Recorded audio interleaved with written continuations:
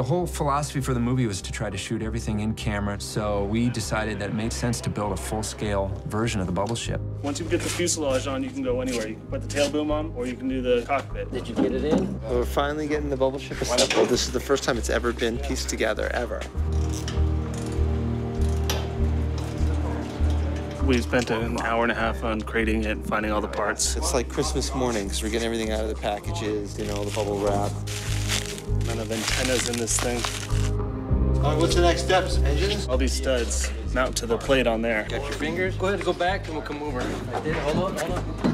Flashlight. Drop it down a touch. I had no idea it was going to be like this, man. I'm shaking right now. Being able as a designer to participate on a movie where they build real vehicles, it's a designer's dream come true. Everything's fully assembled. Now we're just working on getting the lights fired up for tonight for Tom and Joe.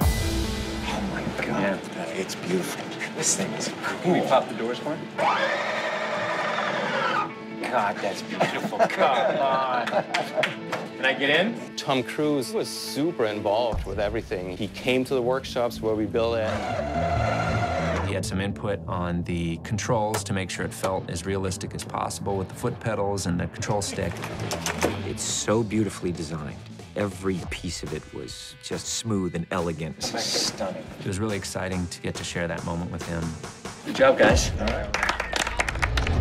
There's a couple different incarnations of the bubble ship. We have the complete bubble ship, and we have basically just the cockpit on a full motion-based gimbal. So we'll get all the flying footage, and then in visual effects, we will put the rest of the ship on the backside of that. Ready, and action.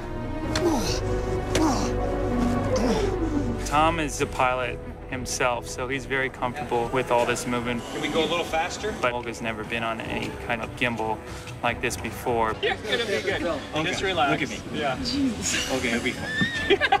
Olga will tell you today she wasn't scared. Have fun, Olga. She was scared. Oh my God!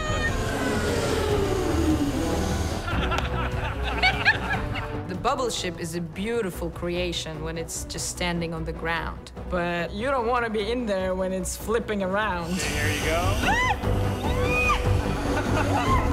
At the end, I liked it, actually. I have to admit it. But don't tell anyone. I pretended like I didn't. Great job. She's very brave, she toughed it out, and her performance in the movie is priceless because it's real, it's not acting. Are you okay? No.